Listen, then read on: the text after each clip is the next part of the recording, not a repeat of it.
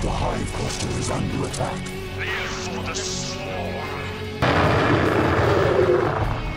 Hey there, StarCraft fans. It's Falcon Paladin coming at you with yet another edition of StarCraft Brood War Remastered. Today it's going to be Light and Soulkey going at it here on Neo Sylphid for us. Top side, it's going to be our Blue Zerg player. It is Soulkey, ASL Champion 16. And on the bottom left, it's maybe the best Terran player in the world competing right now. It is Light, under his Maverick Smurf name.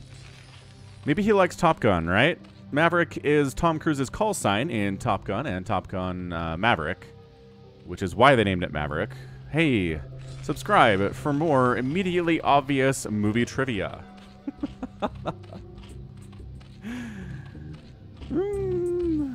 Anyway, hope things are good for you today. Got a nice ZVT lined up for you. The most popular matchup on the channel, I would say, outside of Bisu versus Flash, which is not a ZVT, but is Bisu versus Flash. So, Neo Sylphid, RJB replay, Monday in April, the time of the year when Northern Hemisphere weather is the same as Southern Hemisphere weather because of how the weather works. And, oh, early scouting drone here. Light does like to proxy, so Soulkey is being very, very careful. Looks like he is going to save up for a hatch first here. He really wants to know. He's looking for proxies. He's checking the center area. I love that. He's going to check down the bottom right here. Terry's a little bit too slow to get where he wants it to be fast enough. He's like, okay, so there's no wall up at the front, but that's no guarantee there's no Terran here. But by object process of elimination, he knows that Light is in the bottom left, and he sees an SCV leaving. So hatch first it is. Reasonably sure that there are no proxies on Neo Sylphid for him today. So, drone scouting. Do it, man. Probe scouting and SCV scouting and all that stuff just to make sure you're not getting cannon rush, not getting proxied. Will go ahead and up your win rate if you're not doing it already.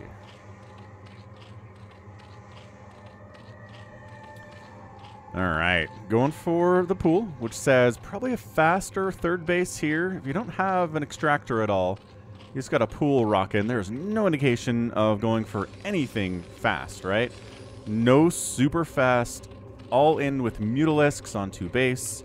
No speedling all-ins, just a fast third and a macro opening, right? Yes, yes indeed. What do we got, man? 300 minerals and a hatch. Ka-chow. Anyway, hit that like button if you're excited to see what's going on in this TVZ.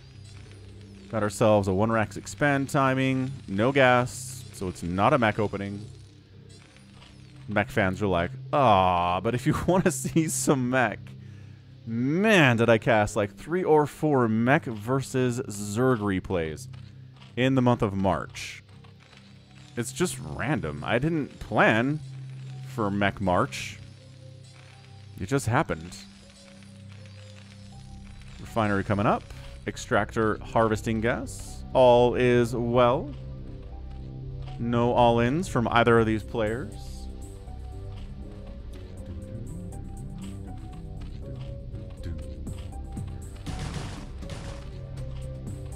SCB wants the scout. Says, you getting a lair? Don't have the gas yet, bud. But, oh, hang on. Do you want to do it? Oh. Oh, lair's over here. Dude, that's so cool. He's like, okay, SCV, your job is to now not be allowed to get into the natural base and see that lair. Don't see the lair. Don't see the lair. Don't see the lair. Don't see the lair. Don't see the lair. Don't see the lair. Oh, he saw the lair. Bummer. Absolute bummer. So, yeah, sees the lair. Soulkey tried to hide it, but come on. Come on. What's a Zerg player going to do in the modern era other than open up Mutalisks? No second gas here yet, so we're not going for like 100,000 Mutos with +1 attack or anything. Third base looking super happy. Terran's making a ton of Marines, which the links need to see. How many Marines are there? Is there medic support? Well, not yet, because the Academy just finished, but probably going to fire up a couple of medics with this round, I would guess, based on the timing here. And instead, we go for a ComSat station and stim, and then fire up the medics. Okay. So 2 medics getting processed here, and trained, and outfitted, and whatever, however else you train medics. I don't know. I guess you're like, all right, here's your suit. This will protect you from Zerglings a little bit. And in the suit, there's this magic wand you hold up to injured units, biological units, and they'll get healed up. That's the training, I guess. This is a lot of lings, actually. Surprising amount of lings getting fired up. It's 29 to 19 workers from light. Soulkey. I was just all ready for him to just fire a bunch of mutas. Instead, he sneaks a Hydralisk Den on me. Somewhere. Oh, down here at the 3rd. Gets Lurker. Oh my gosh, he's going to try to bust. He's going to try to Lurker Ling bust. Oh, there's a couple fire bats already. Get the surround! Fire bats! Do what you gotta do against these lings, man. It looks like there's gonna be enough fire bat DPS here to keep these guys, well, some of these guys alive. And then the lings go for the run by deep into Light's base. Oh, Marines are popping out of barracks and getting instantly murked by these lings. This group is like, can we get something done on the other side? There are no Sunkens up here. There's a handful of lings. They don't want to engage with this. They try to kill the... Well, they do. They get one of the fire bats. There are 2 fire bats. Now there's just 1. More Marines keep popping out here and dying, but they're getting hits off on the lings, and the lings eventually... It's not going to happen, man. Not going to happen. Yeah, just pure speedling here. Dude, this fire bat, though... 7-kill fire bat, getting healed up 9 kills. He's like, thank you, medics.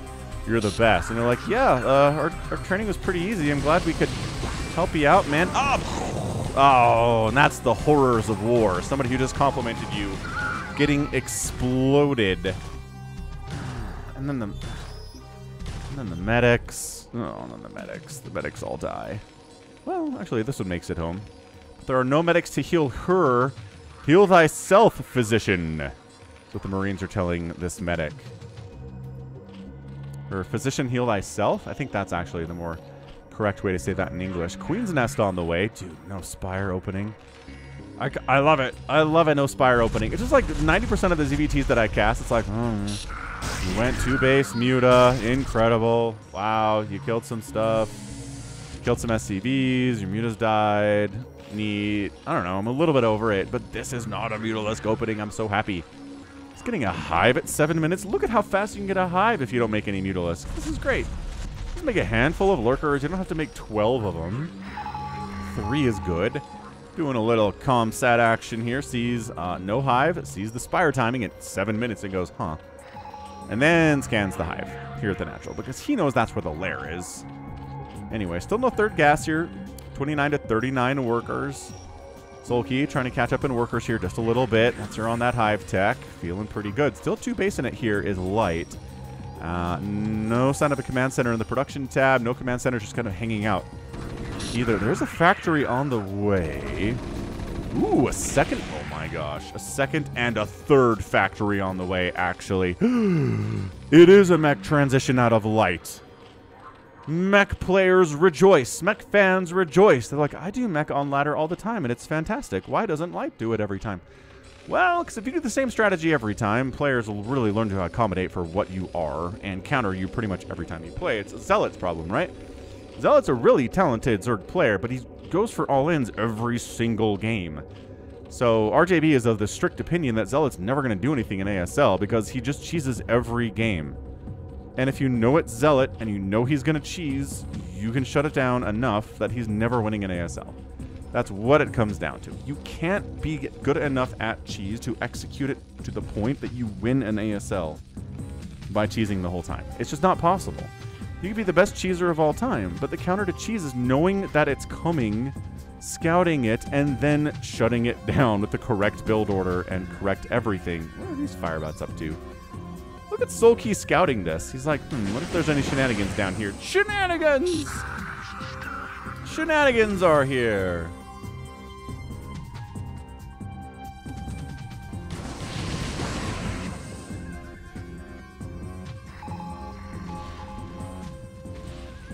Alright, see, 2 siege tanks. Ooh. Just big blood splatter there. Good grief. light. That kind of felt good, but you're at, what, 53 to 39 workers. Your army's big. You're 2 base pushing out with tank support like an absolute boss. 3rd base coming in behind it. Attack and expand is what Day 9 taught me many years ago, and I don't know if we have an answer to this. Adrenal's on the way. Consume's on the way. Just delay enough to get Consume out, and then maybe we can talk about holding here, but yeah, I think that's what's going to have to be. It's going to have to be a hold until Consume shows up. Lurkers are like, Sunkens, you take these tank hits. We don't want to do it. I don't know about walking right. Okay, maybe let the tanks do this. Maybe don't walk into Sunken Lurker guys. That's sort of the thing that kills you the most. It was an SCV that died. That's funny. That is very funny.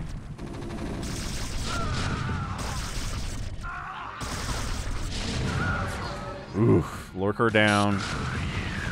Lings don't have their Adrenal yet. They're hacking away at this tank. They do get a tank anyway. All right, still 2 tanks remaining, though. More tanks in production. Vultures on the way. Okay, technically no tanks in production, but Vultures in production. Spider Mines have already been researched. And the Dark Swarm pops, and it's like, oh, well, we're out, man. Peace. Let's catch you later. So, Plague? Yeah, Plague's on the way. Carapace upgrades coming in.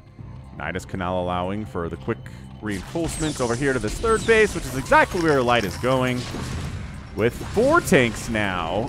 Lings have Adrenal, though. Not enough Lings to really do anything here. Ouch. Did he drag Spider Mines into those medics? How did they die?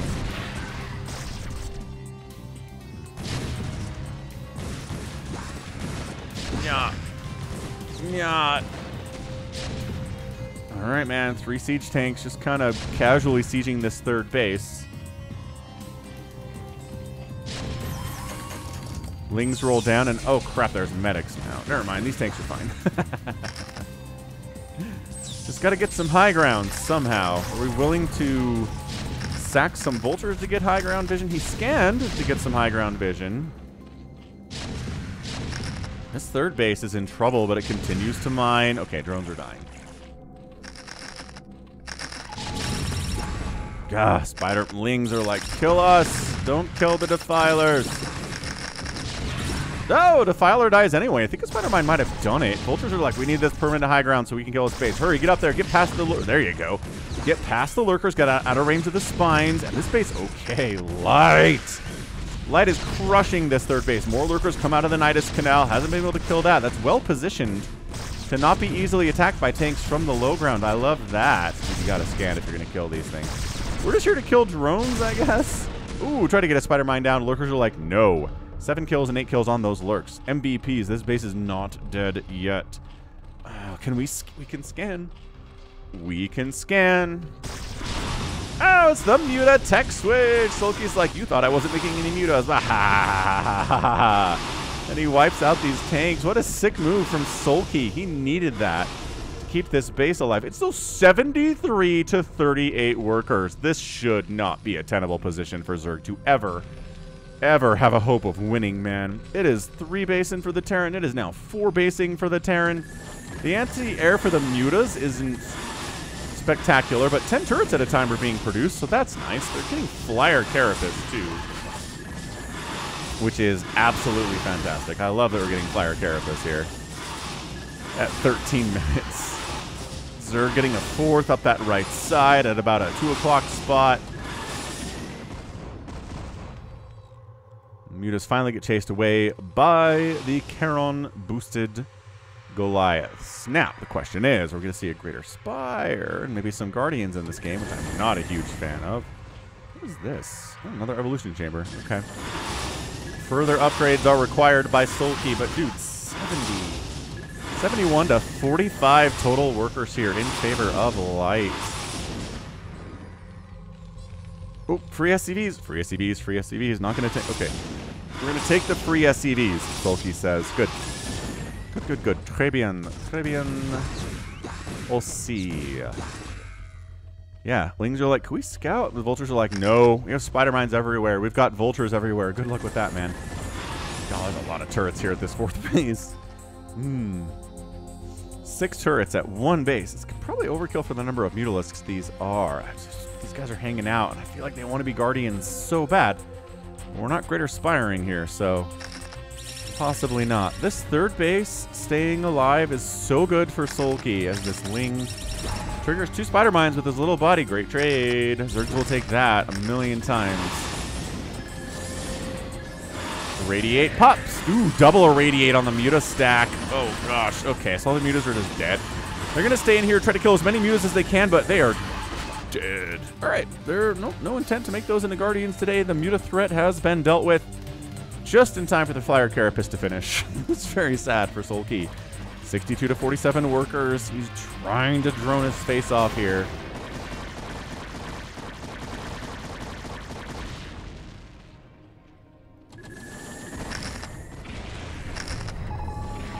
Hydras are out to try to deal with the Spider Mines. Hydras, I like them for Spider Mine clearing crews, but you're not going to deal with mech with Hydras, I'm afraid. These are +2 siege tanks, man. Hydras will get destroyed by +2 siege tanks and +3 siege tanks, because that upgrade's coming. You know it is. Oh, the Lings, they knew there wasn't any ground defense at this base.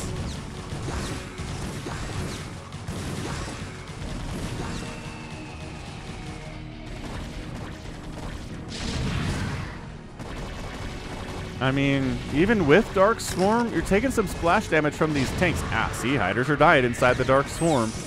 Good irradiate to Plague-oo! Big ol' Plague coming down. Overlord's dying. The supply block on Soulkey. Not anymore. Okay, that's a barracks. Someone, is there an attack on this base? No.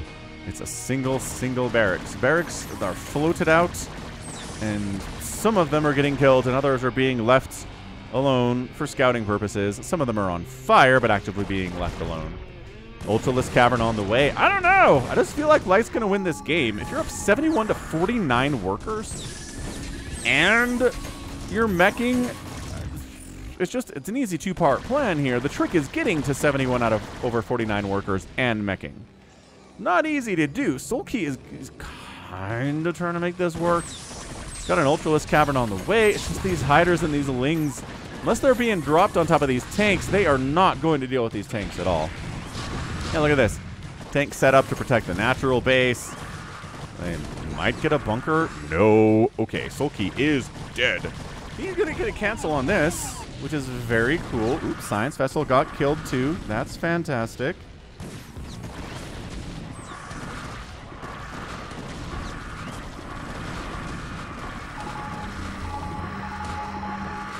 Yeah, this game's over. Like, I don't even know.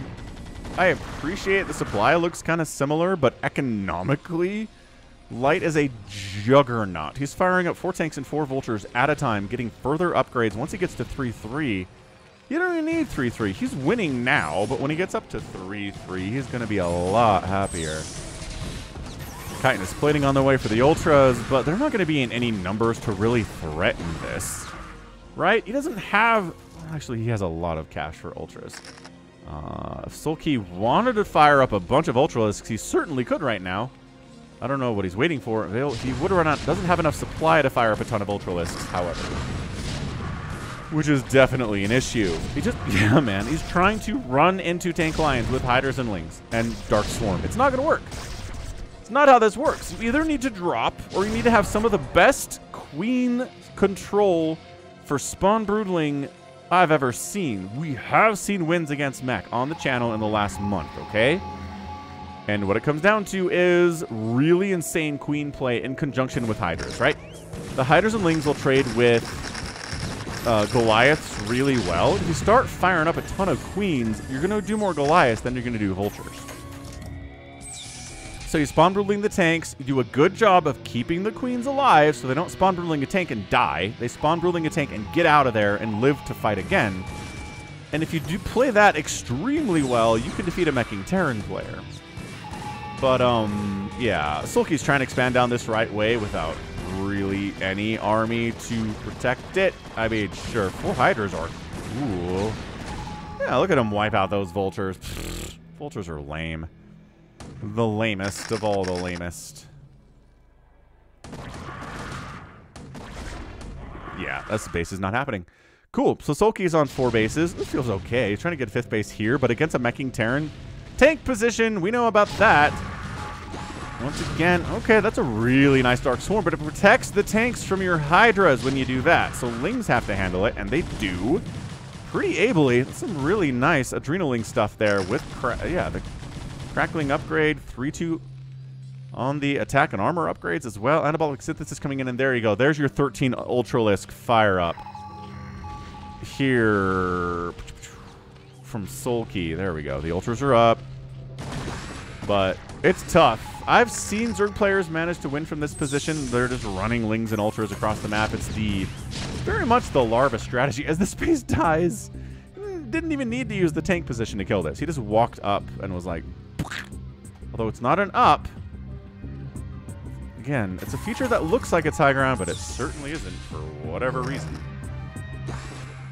But yeah, running Ultras across a wide open field into 1,000,000 +3 siege tanks is a tough thing to do. Hey, look, who's got +3? Light does. So, I don't know.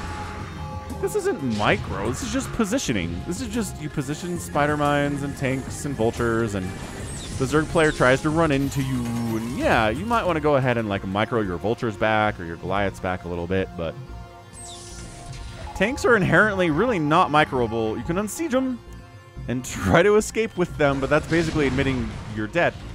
So this is actually a good number of Ultralisks. Oh my gosh.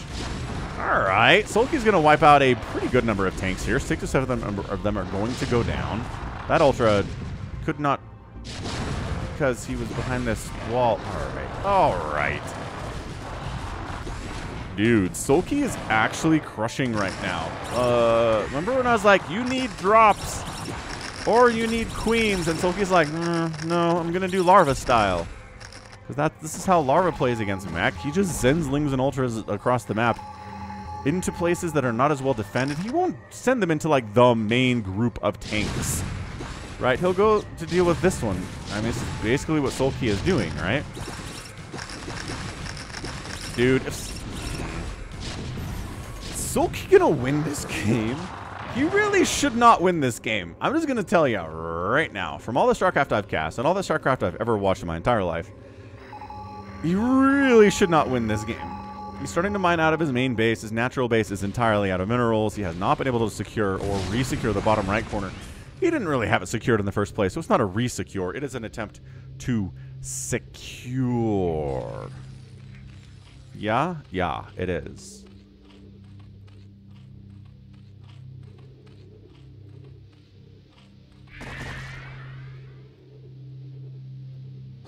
And Soulkey trying to double expand. Trying to take the 2 bases that are, again, really hard to hold against siege tanks. But Soulkey is desperate. He's desperate. He's going to take the bases that are more easily available to him, but also... Ow.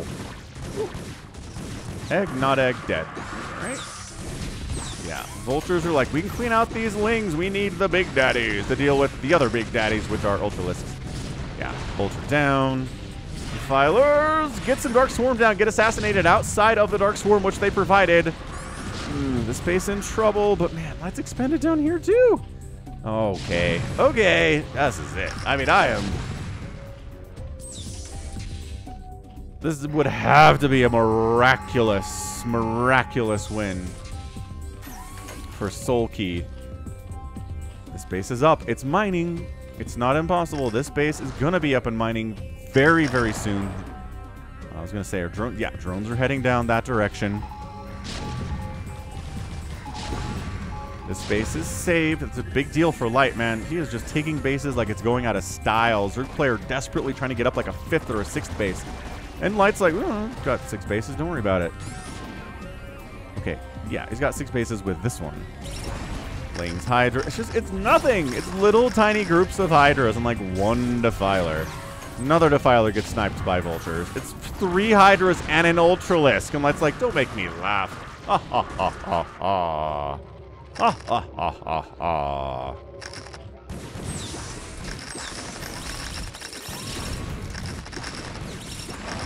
Yeah, I'm staring at this. I'm like, hey, tanks are dying. That's cute. Look at that. Look at that tank die. Oh, another one's going to go down. Very cool. But like 5 Ultralisks died for 3 tanks. The math does not make any sense. 163 to 109. Light is up, and Light is just squeezing his fist around the neck of our guy, Soulkey.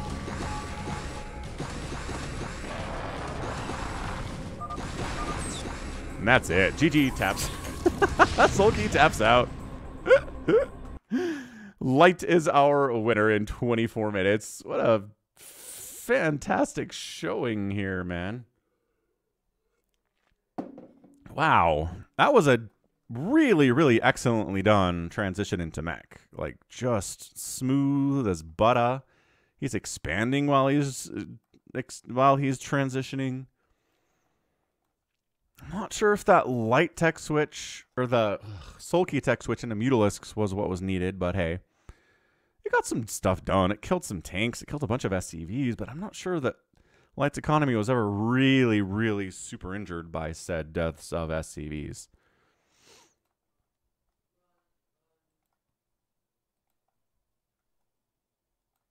Anywho, yeah, man, this is just Light. He's one of the best meching players in the history of StarCraft. He's been doing it forever. And he's just like, hey, Soulkey, how about I throw this at you on this map? And he's like, ah, crap. This is a pretty good map for mech just because of these tank positions. Which, hey, look, these ones came into play too. This could be here, could be here. Science vessels. I'm not even sure how many science vessels died today. Maybe a couple.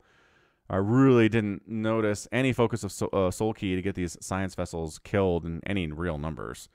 That's an issue, but yeah, GG. I mean, Light, making it look easy when it is most assuredly not. 195,000 points, 170,000 points here. Soulkey outproducing the Terran, but when you're mech, bam, your kill death ratio is going to be good. A 5-to-2 kill death ratio is a big freaking deal. 18 to 8 buildings raised. Some decent building raising there from Soulkey's side. And 57 to 55 resources spent. Let me tell you who had more here at Light. Light had more resources spent. That's not happening. That's never happening. Anyway, so GG, man. I mean, I don't know, not a crazy exciting game, which, you know, you got to sprinkle in a good game every once in a while, or you guys get tired of crazy exciting games and get numb to them, right? I think that maybe that's what's happening. I don't know. Anyway, thanks for watching. That's going to be it for me. This has been Falcon Paladin coming at you with yet another edition of StarCraft Brood War, a remastered. Go ahead, hit that like button, hit that subscribe if you like what you saw and what you heard today. You can also catch me on Twitter, Facebook, Patreon, and Twitch, all at /Falcon Paladin. And until next time, as always, thank you so much for watching. You take care of yourself.